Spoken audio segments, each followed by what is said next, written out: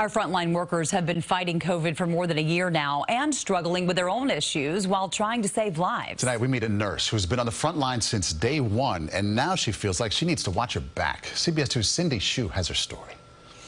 Karen Lamb is an emergency room nurse at Jacoby Medical Center in the Bronx. She kept a video diary during the worst of COVID. Today is especially hard.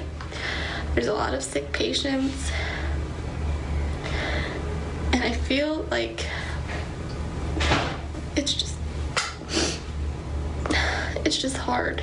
She lived with her parents in Bayside. I was terrified to bring it home to my parents, especially my dad. He's older and he's like my whole world.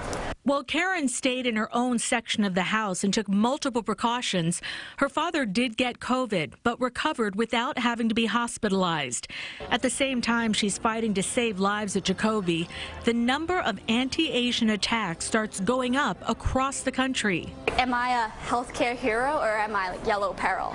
Right, like which one am I? Yellow peril is a racist term describing Asian people as a danger to the Western world. It's heartbreaking, really, to think that anyone could look at me and see a threat.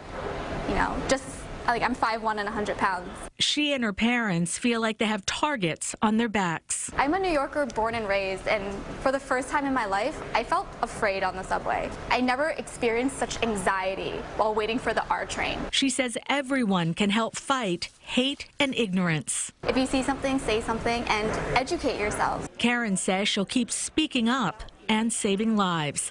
In the South Bronx, Cindy Hsu, CBS 2 News.